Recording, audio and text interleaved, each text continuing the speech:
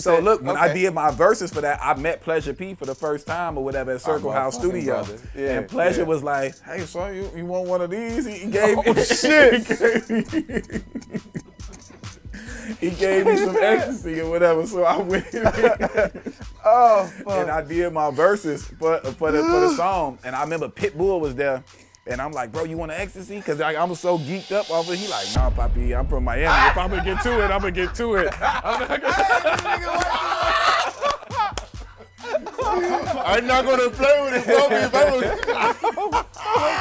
Hey, man, that just reminded me of motherfucking Scarface dancing in the club. So how you know Frank? How you know Frank?